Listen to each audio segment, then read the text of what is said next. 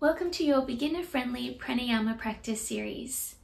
Today's practice is Nadi Shodhana, or alternate nostril breathing. For this practice, you're going to be holding your nose with your right hand. Now I'm going to be mirroring you, so I'll be using my left for this. We're going to place our left hand in a mudra, so your thumb and your first finger go together, and this is called Gyan Mudra.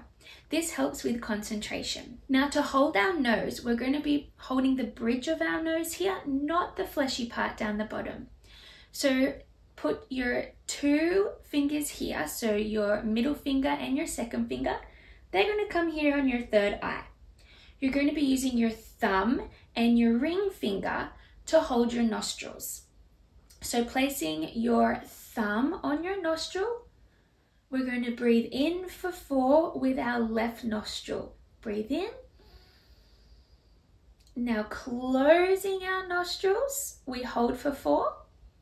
Then we release our thumb, and for 4 we exhale through the right nostril. Then we do it again. We inhale, we hold as we block, then we exhale.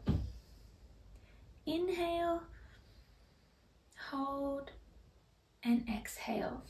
If it doesn't feel comfortable to have your hands on your third eye, you can fold them down and do it this way.